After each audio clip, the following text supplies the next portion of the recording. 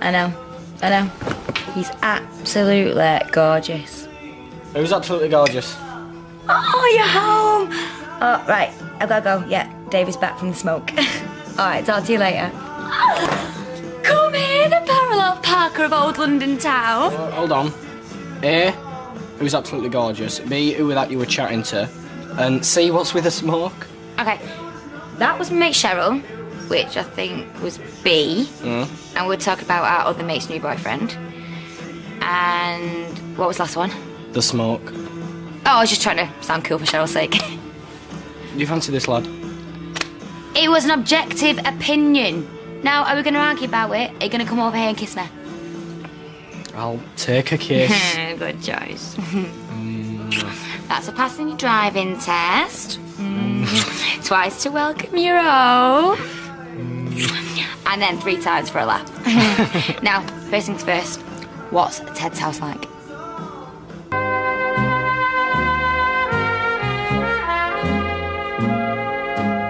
I know, yeah. She's absolutely gorgeous. No, just messing about. Right, I'll see you anon. No, I don't know what it means either, I just heard my granddad say it. Yeah, that's right, the gay one. Alright, laters, bye. Who was that? Remember Graham? Graham? No, just Graham. What does he want? He's tunnelled his way out detention centre. Shut up. No, he's got released and just wondered what we're up to. I'll stay clear from that lunatic if I were you. He's coming round in a bit. Oh. And what are you doing till then? Well, I thought I might keep you company. Define company. The cross front garage, doors open. Oh no, but don't come in, Tina's naked. Hey, how's my boy? Alright.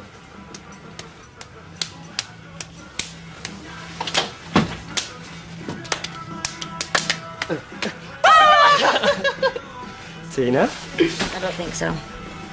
She don't know it. What, you didn't tease it to her? No, she's a bad pupil. So, when'd you get out? Yesterday, but I had a massive row with my big fat man.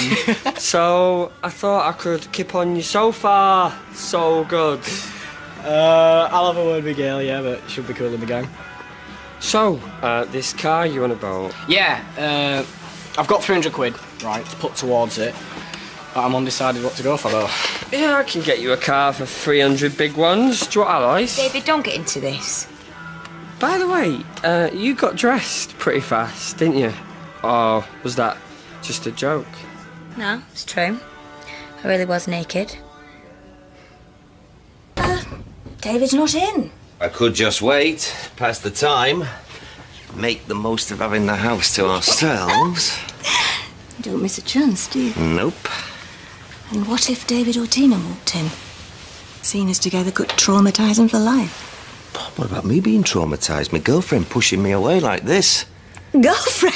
Yes. It's a long time since I've been a girlfriend. Exactly. You ought to behave like a teenager more often. Do you good.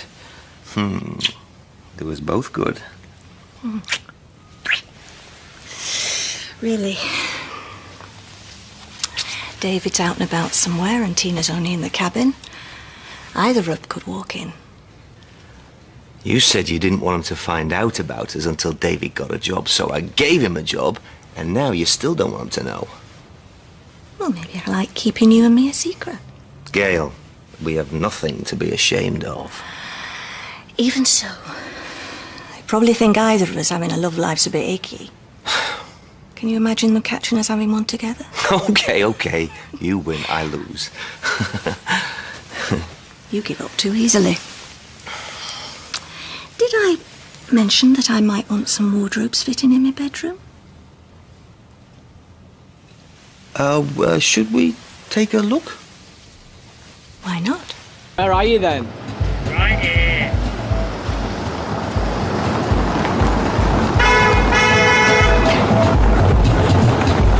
Oh, are you okay? Yeah, he just came up behind me and he brought it all back. I still can't believe what he did to you. Class it or what? Take it back. Why? Where'd you nick it? Scary combination. Looks like your girlfriend, sounds like your mother. You telling me you don't want to drive around in this? No, you'd be arrested after 5 minutes. Why? Would you rather sleep with him or me? Oh, I bet you're talking to him. Because if you go off in that car, you two will be sharing a cell again before you can say, this time my girlfriend won't wait for me because I'm a stupid pillock. Oh, when you put it like that. Hey, it'll be difficult to take it back. Garage. Seems like a plan. You've not even asked what he's done with your money.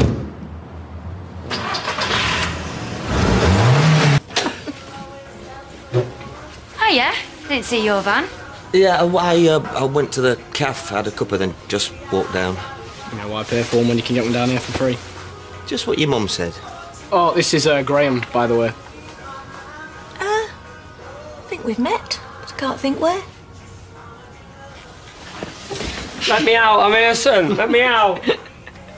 You know, once there'd have been some shame about having been locked up. Reformed character. He's doing all right for himself, though. He's got a belting motor. We just stuck it in the garage while he stays over. Stays? See, I said she wouldn't have a problem with it. I'll just make us a coffee. All the time, David was enjoying Her Majesty's pleasure. He never stopped going on about how much he missed his mum. What a star you were. Top girlfriend, top mum, top man.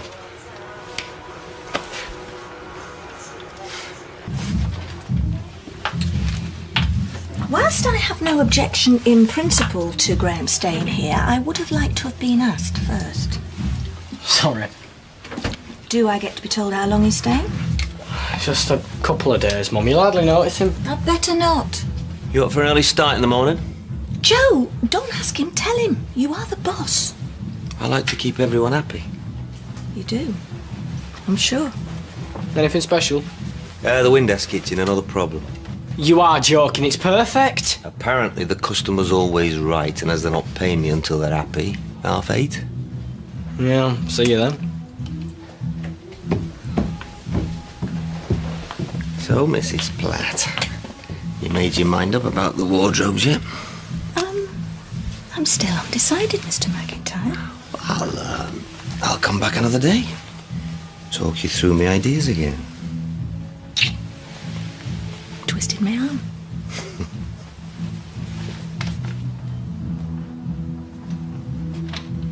Is he ready?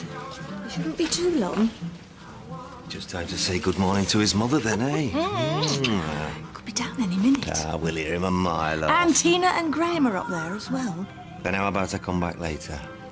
When? Dinner time? It's your afternoon off, isn't it, Wednesday? You're working, aren't you? We'll be finished by 1. I thought you had some troublesome clients to deal with. The Windasses, be something to note, won't take long. Well, if you want to ask me out for lunch, I could have my arm twisted. Morning.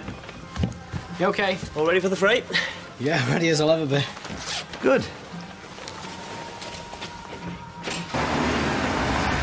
Well, that's the Windasses sorted. Get some money in now, any luck? So do you often swing an afternoon off work then? It's called the prerogative of the self-employed. Fancy a quick pint? Love one on your 18th birthday. Anyway, I've things to do. All right. Oh, and Joe, don't leave her waiting on my account. Cheeky.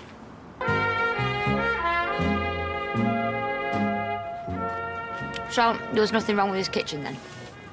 No, it was just loads of little dumb things. Like, they wanted the fridge here to open from right to left instead of left to right. What difference does it make? God knows. And you think my dad's gone on a date? I was just winding him up, that's all. He said he had loads of things to do. Hey, do you want to go eat these in car? And be the kings of cool? Yeah, well, I did pay 300 quid for it. At least we could do is go sit in it. Hey, I know forensics finding bits of my hair in it. Well, I'll say I forced you in at gunpoint. All right, come on then. Makes you happy. A Brazilian what?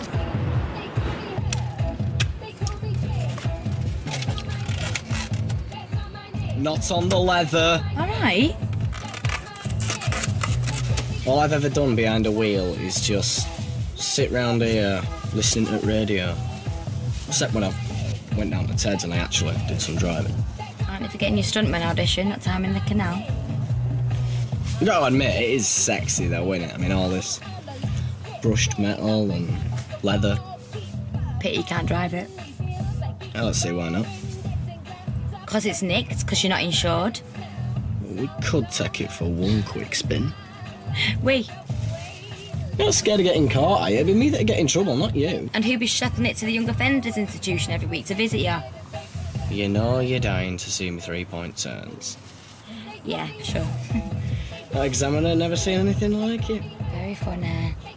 He said it's like poetry. Still, if you want to miss out on the 3-point turns... Oh, let's both die carbon monoxide poisoning. Hear that whine?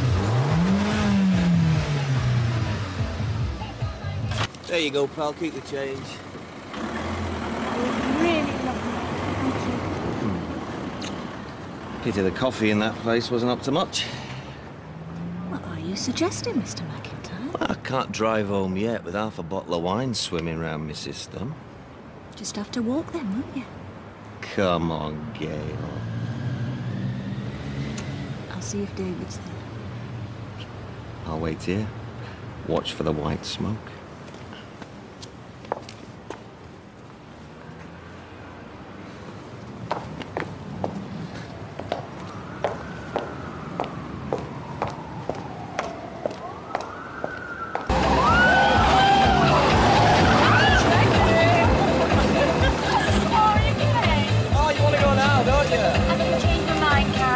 Let's not push it, alright? You've not been out in that. No, it's a hologram. Yeah, we're still at work, really. Did anyone see you? This is a first, you bricking it. You know it's nicked. No. We thought you bought it for 300 quid. Well, it's a pity about that scratch. Oh, you've not scratched it! He ran it into a police car. Yeah, there's kebab stains on the leather. Chill out. I was supposed to take it back earlier. I only borrowed it from my mum's mate while she was on holiday. Now she's come back and reported it missing. Oh, great. Right, just put it back in the garage so no one sees it till I work out what to do. Oh, when do I get my money back? Ah, slight problemo. Ooh, real coffee. Don't want you complaining all afternoon like you did about the restaurant. All afternoon, eh? Figure of speech. Sorry. You just gave the game away. 120 back. Well, where's the rest? Well, you know what it's like when you've been inside.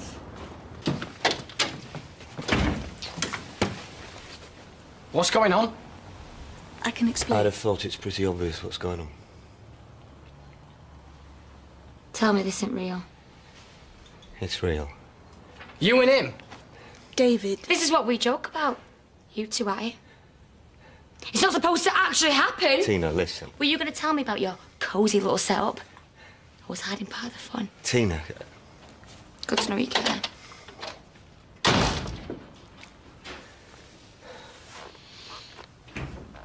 Cup of tea, anyone?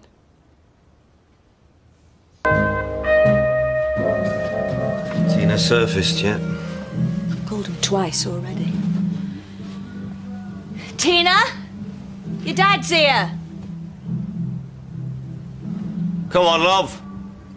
How are we going to iron things out if you don't even speak to me? I've seen this on Jeremy Kyle. It's like I said to Gail. They've got some adjusting to do. We've got some growing up to do.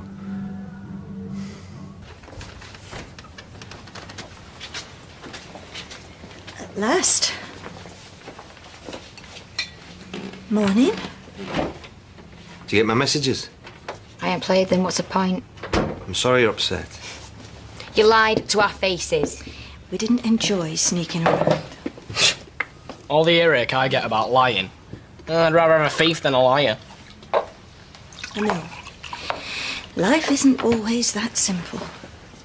Total waste of stress, dude. Look at them. They just want to go for long walks in comfortable shoes.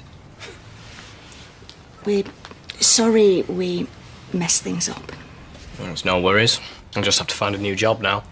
Don't be ridiculous. Oh, come on. We'll have to go flat hunting as well. Why? Anybody think we were mass murderers? We've fallen in love, OK?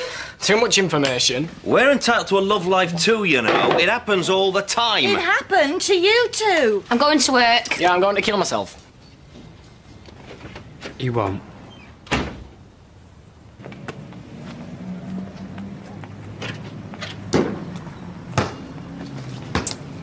I'm off to work. Whatever. Talk later? You mean you'll do the talking and I'll do the listening? Come on. Don't worry. I'll have a word, OK? See you later. Take care.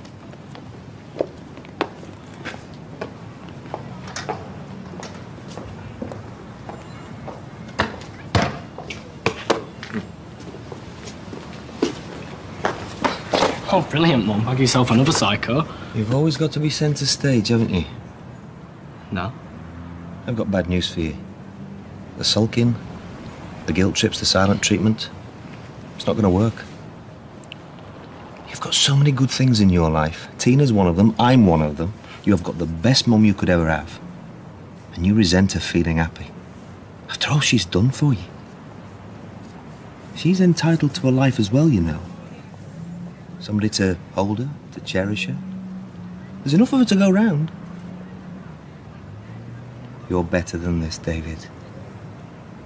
Get a grip.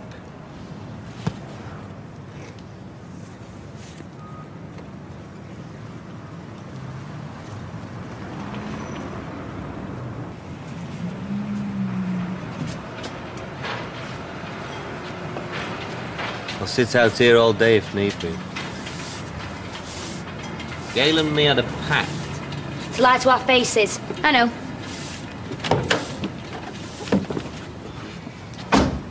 Oh, great, so now you're going to get me the sack. We both hated the secrecy. We didn't want to make a big deal of it. There wasn't that much to tell at first. We flirted a bit, had a date. It grew stronger and stronger. Oh, I get the picture. We didn't want our relationship to affect yours. Come on. You can understand that. Gail and I have spent most of our time together talking about you and David, whether we should tell you. How, where, when. Whether you're going to be mad or sad. At least now it's all out in the open. Oh, yeah, such a weight off. Not. Dad, you've been acting different for ages. Wearing new aftershave and new clothes. I skitted you about it. I know. And you told Gail you always ended up hating every woman I went out with. Did I? She called her summit. Tried to dump me. You put the fear of God into her. No one's died. No one's got cancer. I've fallen in love with your boyfriend's mum. We agreed no more secrets. This is different. I'm on top of things now. I'm not going to mess this one up. Why can't all four of us be happy? You'll always be me number one.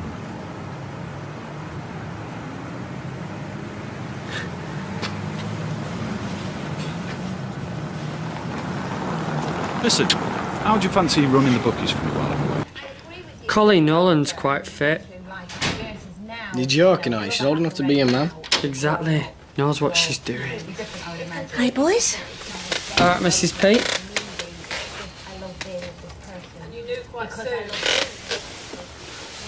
What you two need is space. Freak. If you're that unhappy about me seeing Joe, Boring. 1 minute's a state secret and the next you want to talk her to death about it. well, I do have a life of my own, you know. At least I'm supposed to. Yeah, I know. I think the world of Joe. I love him. You said. He makes me laugh. Makes me feel safe. Makes me look forward to the day ahead. Well, you have been in a good mood lately. Now we're starting to think you're on happy pills.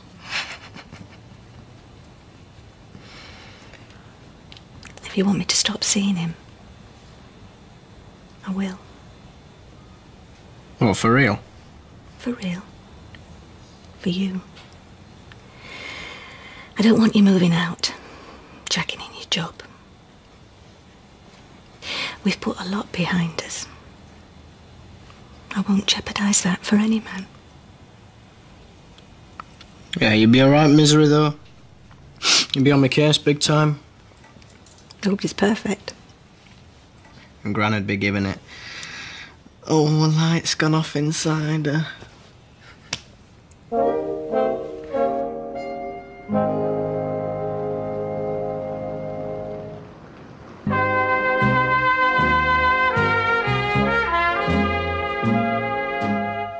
No, I don't think so. Those spotlights are exactly where you wanted them, Mr. Windass. I can show you the original plans. I've sorted every snag you've come up with. What? No, you have to pay up today. The workmanship will be there within the hour. Flaming Windasses, I have just aged 5 years. You know, he well milks that cripple routine. What's up with it now? Oh, you name it. Stalling, basically. Can usually see it coming. Right, we tell them straight, pay up. They're gonna try and knock me down, I know they are. Tell them to swivel. I need that 7 grand, David. All of it. Every penny is spoken for. So what we're waiting for then? See that? See what? It's meant to glide. Like Torvald Dean? It's fine. Well, that cupboard up there, you've got to yank it with all your might. It's an accident waiting to happen.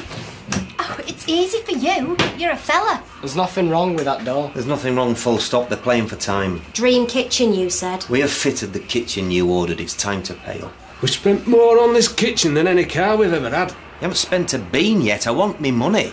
Disappointment doesn't even begin to cover it. Them handles aren't what we picked. I can show you the paperwork. You signed off on them. We're at cross purposes, mate. I'm not your mate. Twisted iron, I said. Gothic. And then you changed your mind. And then I changed it back again. We've got rights. So have I. The right to be paid for a job well done. It's a botched job. Mr. Windass, there is nothing wrong with this kitchen. If your wife's gone off it, it isn't my problem. I want the kitchen I ordered. If you'd like different handles, I'll sort it after you've paid me the 7 grand I'm owed. If you're going to play silly beggars, you can do one. Look, he's not a registered charity, all right? He's running a business. Go on, get out.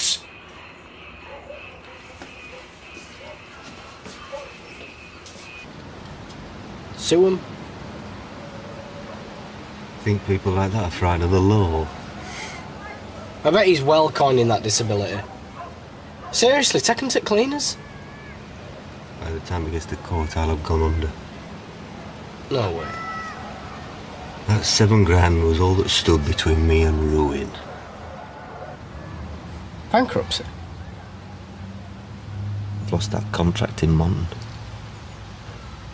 You're messing at you all 12 houses. They scrapped the whole development. No one's buying anything, least of all kitchens. I turned down 3 jobs for that Monton contract. This is bad. That 7 grand would have kept me afloat.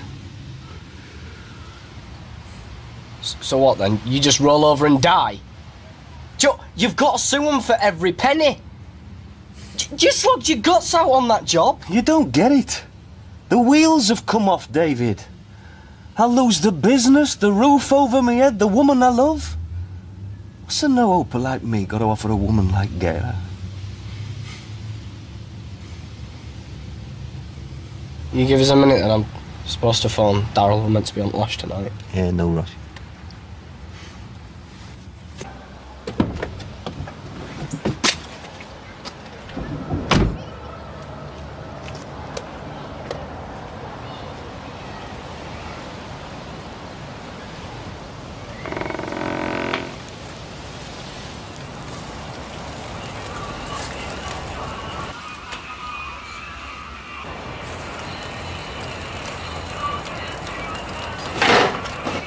Knock, knock! Who the flaming hell are you playing at?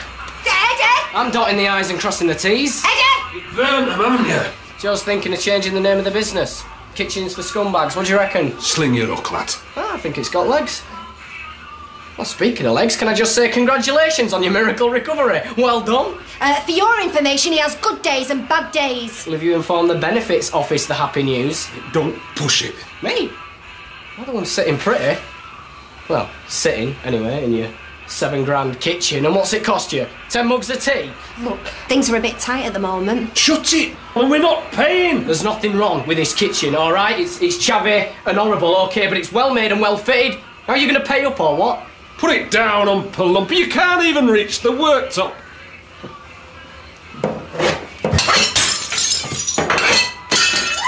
£7,000. Deal or no deal?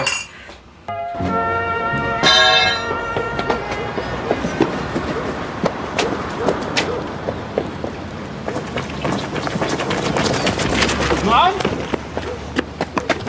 Dad! Move it! Hey? Go, go, go, go, go! Oh my God! Come on, come on!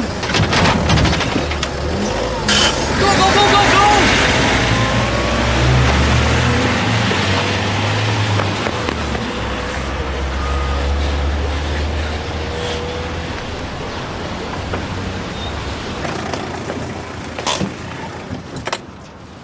Police have a name for what you just did.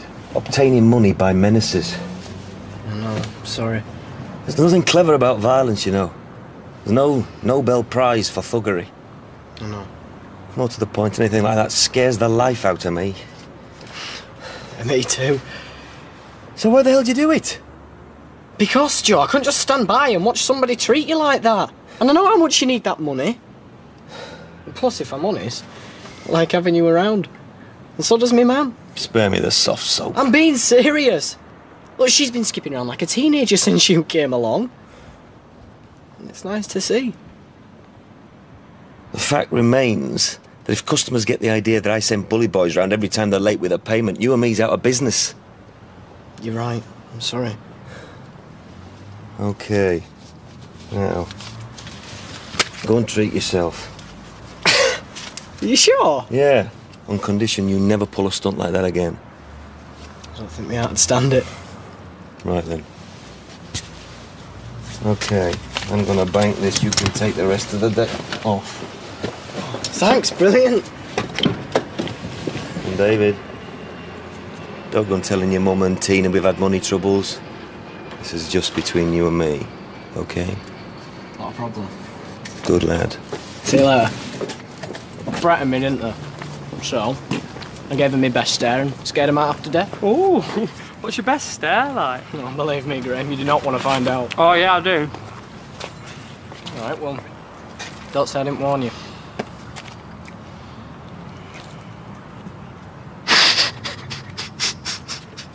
What?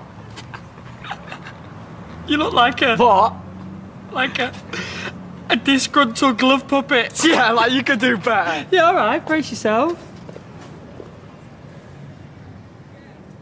What was that? What was that? Oh, yeah, well done. Hey! So what exactly did this bloke look like? Evil scum. Brink said there are 3 basic human needs. The most important is food and shelter. Number 2 is being loved. What's number 3? On in a widescreen telly, but whoa, one step at a time. I haven't got a girlfriend yet. So what kind of girl are you looking for then? I'm not fussy, really. As long as she's a supermodel.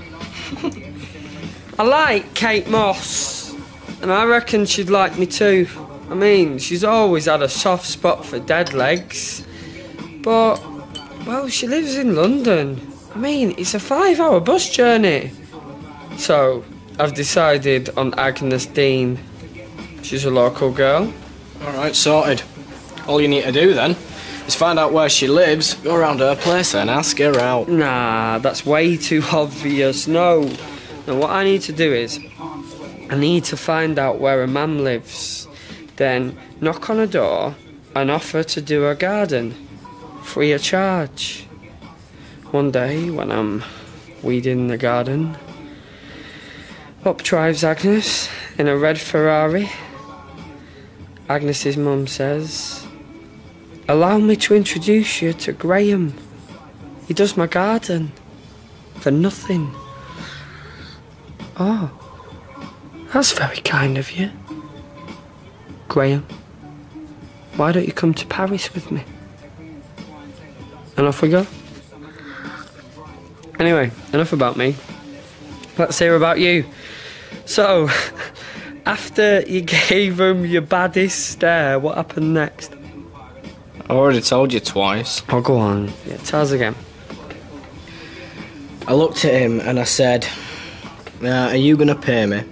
Or are you going to get battered and still pay me? It's up to you, windass. Say that again. Windass. The windasses are bad bandidos, senor. They are not the kind of people you mess with. There must be a wrong family, mate. Nothing scary about the bloke I saw. Eddie, he were called. Eddie's not so bad. But Gary, his son, he's a maniac. And his uncle, Len, he's even worse. Yeah. A mate of mine, right, had this ice cream van.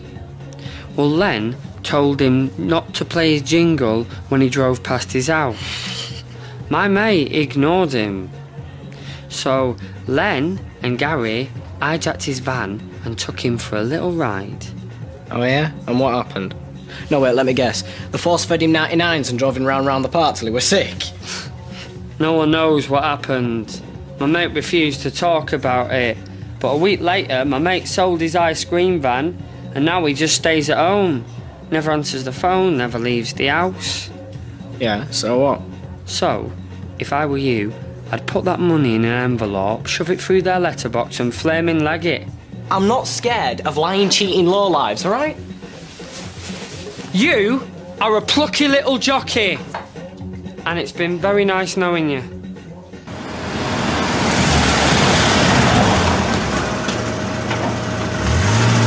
Big, was it? Not exactly, but what's size got to do with it? Hey, the Corrie twins were only 5'7". Or was he bigger than that or smaller? Smaller. How much smaller? About an inch. 20s, 30s, 40s? No, he was younger than that. Younger than 20? A bit. Sounds to me like you lot have just been mugged by a little Jimmy Cranky. Nah, he was armed. What with? A stick. A stick? Oh, well, not a stick. Dad said it was more like a rod. Like one of them metal ones that you used to prise stuff open with. It would have hurt. You big Jesse.